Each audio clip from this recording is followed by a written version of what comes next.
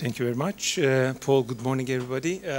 I'd like to thank for giving me the opportunity to share some of our experience in archery in relation to two controversial pharmacological substances. So we actually carried out two different projects, the World Anti-Doping Agency projects. Very recently we finished. So feel free to tweet this part, but please don't tweet the second part. I'm going to mention which part. So before I start, actually, I would like to ask, how many of you are familiar with archery? Did anybody try archery? Dr. Frank, Dr. Gert, Louis, yes, 3, so not many. So that's the reason I would like to start by introducing the instrument. So this is, can I have a microphone here, please? This is the bow, just a short introduction. So the grip here, the string. These are the balance rods, and the sights is this part is the arrow shaft. You should have got prepared. Okay, just put it there. Better like this. And then the sight is important at aiming. We're going to have a demonstration after a while, so we need to have a target. Please choose one of the person that you want him to be target. Okay. I have no actual or potential conflict of interest. This is the request from the education department. I'm going to try to give some historical background of archery first. Then I shall talk about the characteristics of archery. And I need to do it in order to make you familiar with the details, because the research project was actually based on this technique and the instruments. Then I need to give a little bit of information about the performance factors in archery in order to articulate the core issue, pharmacological substances and their effects. Archery is always is a subject of mythology, and you may also remember the famous archery legend William Tell. But unfortunately, not every kid is as lucky as William Tell's son. This is a little bit scary, isn't it? But no worries, this kid in the picture has survived without any defect afterwards. It's really difficult to this one early in the morning. If you look at the historical sources throughout the Stone Ages, archery was probably the most important tool for hunting until 3000 BC. So this was important due to a very simple factor, survival. Not the wooden parts, of course, but the stone arrowheads have been found in South Africa dating back 100,000 years ago. So it wouldn't be too wrong to say that the archery is probably as old as the invention of fire or wheel.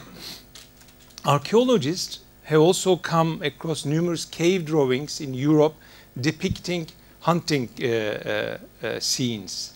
So around 3000 BC, we start seeing the use of bow and arrow as a weapon from Mesopotamia to Mid-Asia, from Americas to China. Hittites, Assyrians, and Egyptians have used bows and arrows in battles. The bows have evolved through the ages, and you can easily differentiate the unique bow shape in different parts of the world. So the Native Americans, medieval bows, Egyptian bows, Asiatic bows, English long bows. The bow and arrow have started losing their value after the invention of firearms, which overtook the archery after 13th century. And only around 17th century, archery again attracted the attention of those who started using bow and arrow for recreational purposes. And we see the competition started around 18th century. Archery was an Olympic discipline in 1900s, 1904, 1908, and stopped during the First World War, and again in 1920, then stopped again. And only after 52 years, archery has been in the Olympic program in Munich, 1972. The international governing body of archery was founded in 1932, and the name was FITA. FITA, Fédération Internationale Tir à l'Arc. So this was changed to World Archery in 2011. Archery, you know, is both a competitive and a recreational activity. Among all these, outdoor archery, outdoor target archery is the Olympic one. The information I shall be giving here is going to be about the target archery only. So here you see a couple of recreational archery examples I'm going to show you. This is a different technique. Then somebody can do it with the feet. And even you can see in the circus, but I really doubt how successful would be this lady in the actual archery competition, because the distance is 70 meters. But we have to be cautious when mentioning the shoot without hands. There are amazing people in the world who can shoot perfectly without their hands. This is an inspiring short video of Mark Stutzman, who got the silver medal in London Paralympics.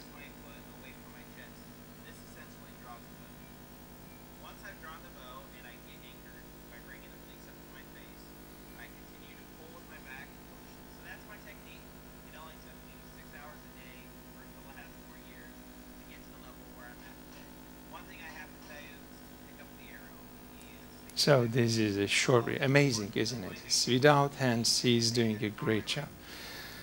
So there are different competition distances in outdoor archery, from 30 to 90 meters, and the 70 meters is the Olympic one.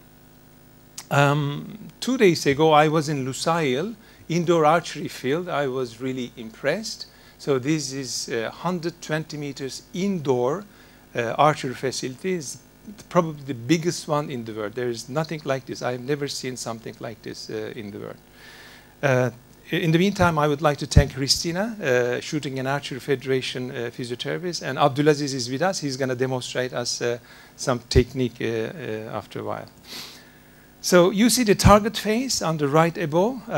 Here is the center. If you hit this mid yellow, you get 10 points. The next yellow is 9 points. Then the first red is 8 points, and the second red is 7 points, and goes on. So when shooting, the archer actually looks to the sight on the bow, to the target. The sight helps the archer for aiming. It's a very important tool. The arrow, the string, the sight, the target should be in line. Any deviation from the alignment may lead to a failure in shooting. The arrow flies along a parabola, but the line of sight should be straight. So this is a closer look through the sight. When you're aiming, actually there is a little bit of oscillation. When aiming, the archer sees the target in the middle of the sight, but slightly blurred. You can understand why, because the eye cannot accommodate and see both the sight and the target over there net. It's a little bit blurred. So this is a little bit difficult, but in time they come to a familiarization that as a whole body mind, the bow and arrow and the target becomes the whole. They call it wholeness, if technically correct. The next step is to release the arrow. There's a little clicker here. So this clicker is important in terms of deciding when to release the arrow. When you draw the arrow backwards, the string, the clicker drops from the tip of the arrow This means that it's time to release the arrow. In other words, this is the right draw length. So let's have a look at this. Here the clicker is dropping and releasing the arrow simultaneously. So Abdulaziz, can we show the technique a little bit? This is the shooting cycle. So when you're showing, I'm going to explain it. So this is the shooting cycle. Yes. That's good. Okay. The shooting cycle is was introduced by Ki-Sik Lee, the famous Korean archery coach, well known. He's in the States now. A shot takes around 20 to 30 seconds. Right after the draw, there is a moment called expansion. Expansion, this takes around 2 to 4 seconds, and during the expansion, you actually aim at the target. This is just before the release of the arrow, and the archer is focusing on the yellow area, which is 70 meters away. So literally, the archer is trying to lock on the yellow. This is a technical term, locking on the yellow. And we need to analyze this part of the draw. So this aiming behavior is important. I'm going to come to that later on. According to the literature, this is very important in determining the success. Once you release the arrow, it takes only 1 second to hit the target because the arrow speed is 240 kilometers. So it takes only 1.5 seconds. Okay, let's do it, Abdulaziz. So he's putting the arrow on the string. There is a little notch here, so placing on the string and putting the arrow on the arrow shelf or arrow rest, and he's going to draw it. The weight of the instrument, the bow, is 5.5 kilo for men and 4 kilo for women. So from up, yeah, no, he's not going to do it. There is no arrow here. Okay, so you see he's looking through the side and the forearm, the arrow, everything is online, should be. And there is a little bit of vibration. So this rod is actually dumping the vibration, it's absorbing the vibration and helping in aiming. How much bow? Yeah. Can you tell? So this is probably 25, 27 kilograms. One draw force is 20. So in one competition, 72 shots altogether, you can calculate. But in a training, an archer approximately shots 200, 250, 300. Some crazy Koreans are shooting 400, 500 before the Olympic Games. So that means in a competition, 3.4 tons altogether, cumulative. And in a training, it is around 5 tons. One more time, then we can stop. So he is holding, before the draw, he is lifting the bow, then carrying the bow weight along the upper extremity through the shoulder, because he has to fix it first, then draw the string. Otherwise, the tremor starts. Thank you very much, Abdulaziz. Abdulaziz is the best compound archer in Qatar. He is competing in international competitions. He is also shooting with the recurve sometime. Thank you very much.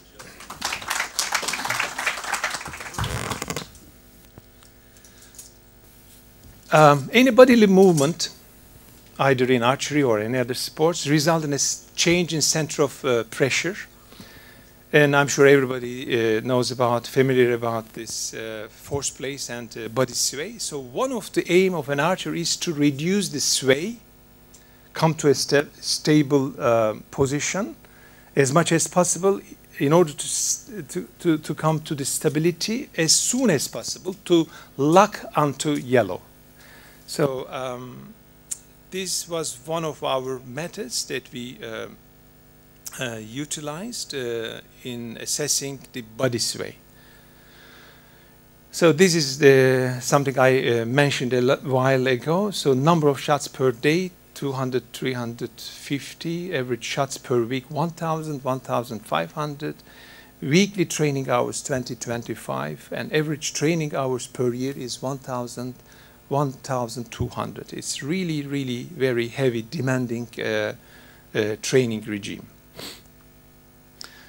Another point, it's not just bow and arrow and physique and strength, but you need a psychology. And psychology probably is one of the most important part in success in archery. So there is a target panic issue. Everybody is trying to cope with this one in archery. Suppose you're getting prepared for the very last arrow in the Olympic Games, in the final match, face-to-face match, and this very last one is going to determine the result. So you are under very much stress, you are shaking, you are already fatigued, yeah, and you need to control your body. So stress coping is very important in this situation. So this is just a short video about the biomechanics. I'm not going to go into details. This is showing the movements, how fine, how close to the center of pressure in order to reduce the sways. So these are basic biomechanics, and almost all elite archers in the world are going through all these experiments. So this is from the top, you see. So he's coming to a stable position, then release the arrow. Now, let's watch a very successful shot from 2012 London Olympics during team matches.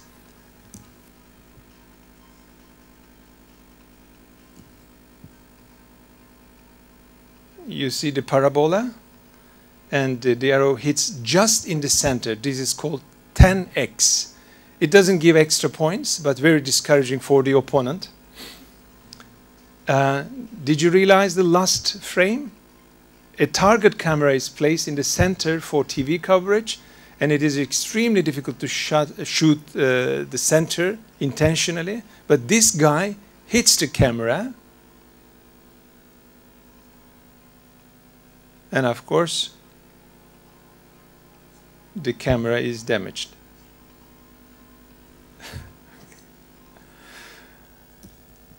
After all these technical explanations, let's have a look at the factors affecting archery performance. You can easily say that the archery is an instrument-dependent sport. You need to have a look, high-tech bow, also the arrows, with a good spine.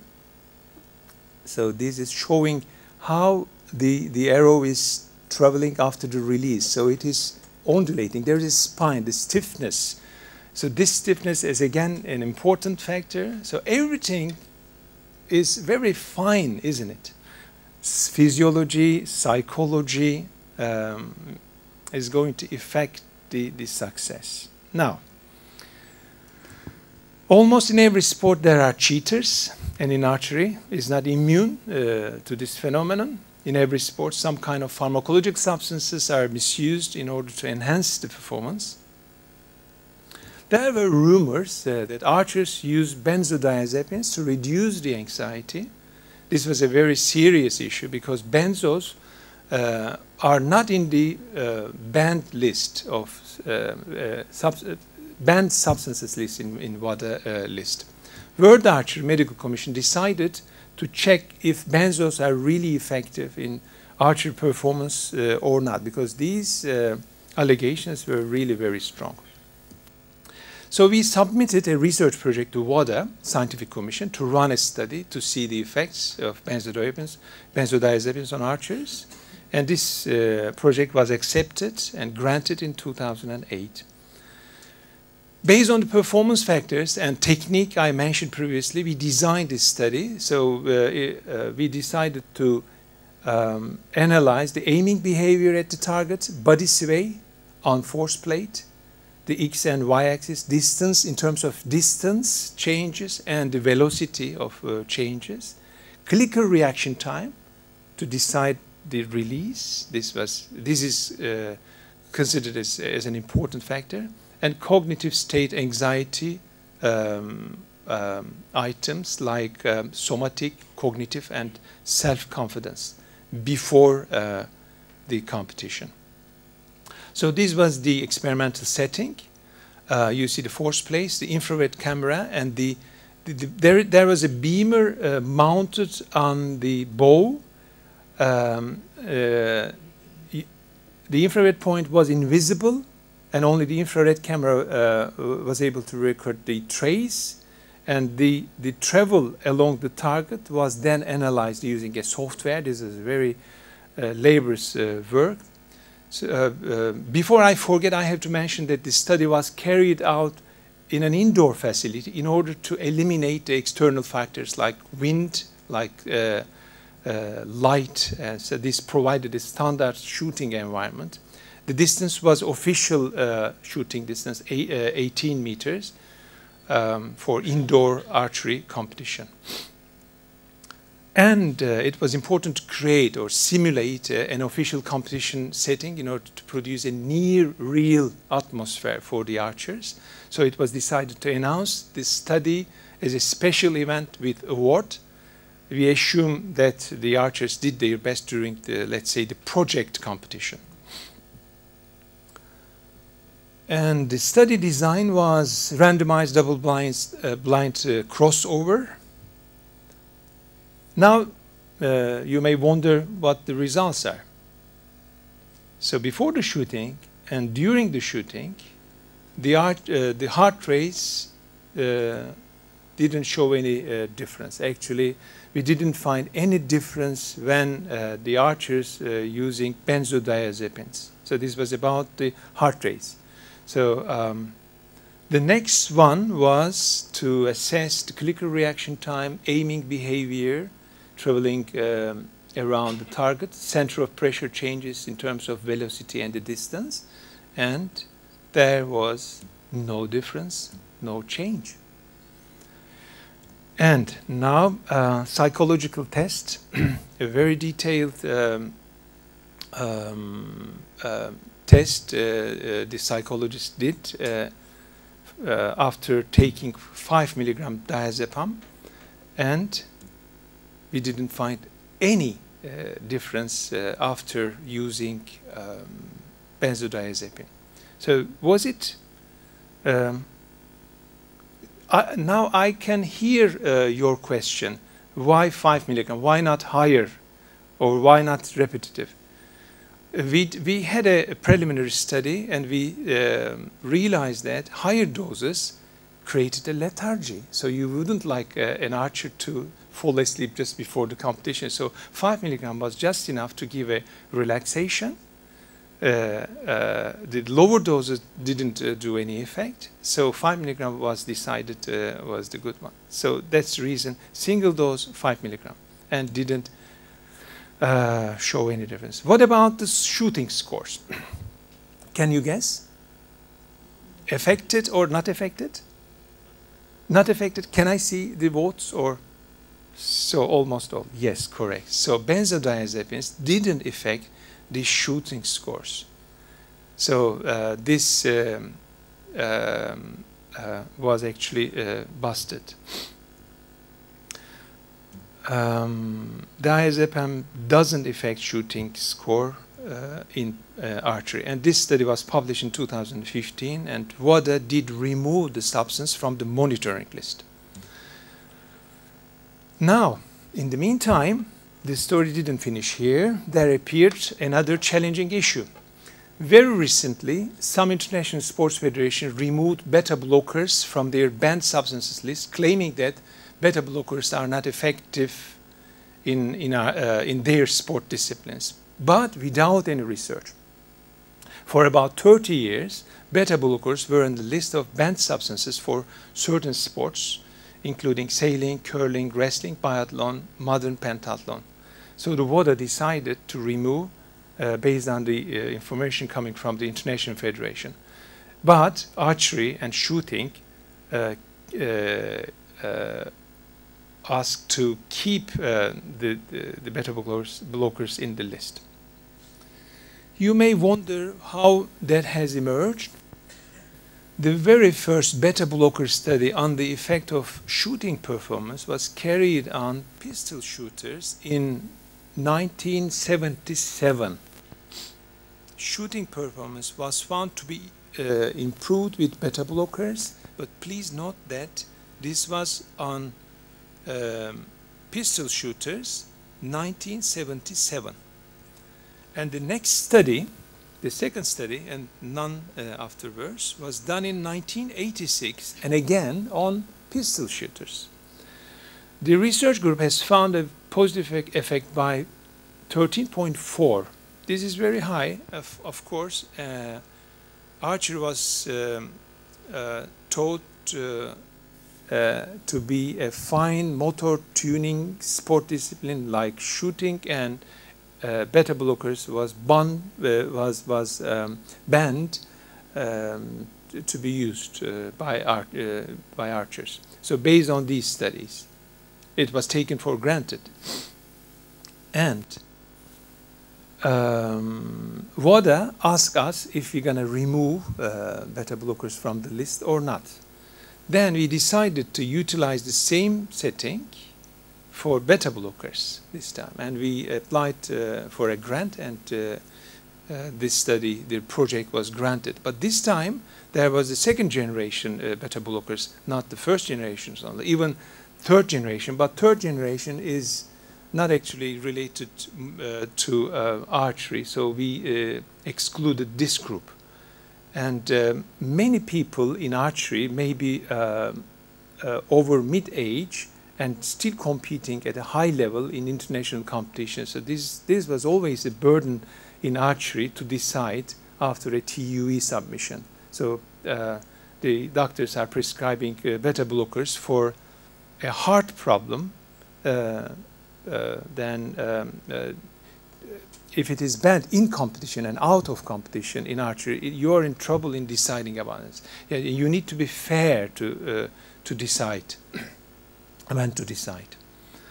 So upon all these incidents and issues, we started the project utilizing the same setting, but this time we had 4 trials for each archers because we had selective beta blockers, non-selective beta blockers, placebo, and control.